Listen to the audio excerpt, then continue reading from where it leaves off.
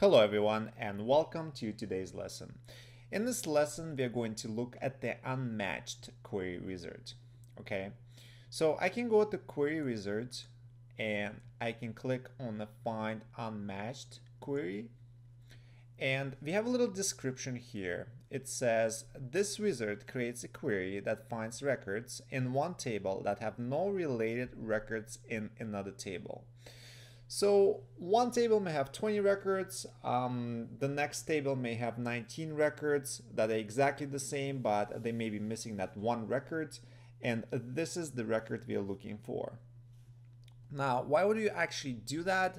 Sometimes it's done when we're comparing our new table to a backup table that we created a few days ago, or just for analysis purposes, but it is done quite often. All right. So in order to demonstrate how this query works, I created another table, and it is called client list extra records. So I'm going to open it, and this table is actually identical to the client list table right here. So if I open client list, I have 19 records. If I go back to my client list extra records, I have 20 records. All my 19 records are identical. The only difference is this record number 20.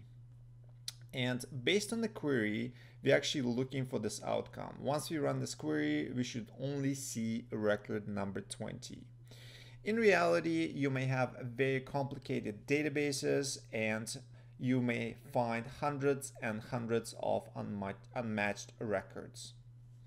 So let's move to the query. I'm going to go and click on Query Wizard and find Unmatched. Click OK. And first, we are starting with the query that has extra records.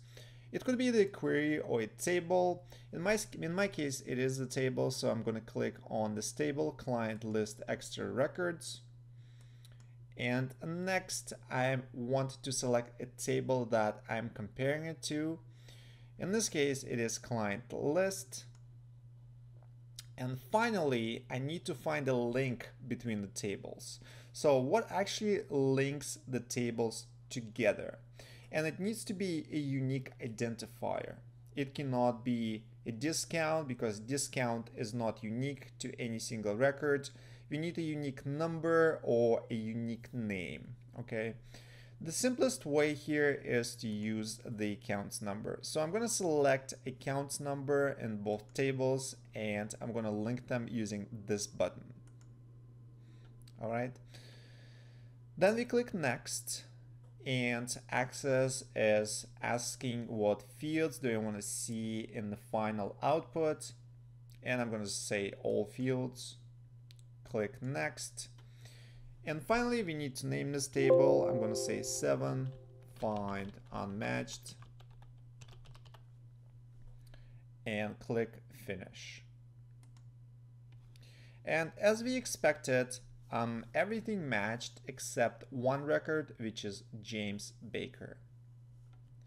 And this is how you find unmatched records using Microsoft Access. This is it for today's lesson, and thank you very much for watching.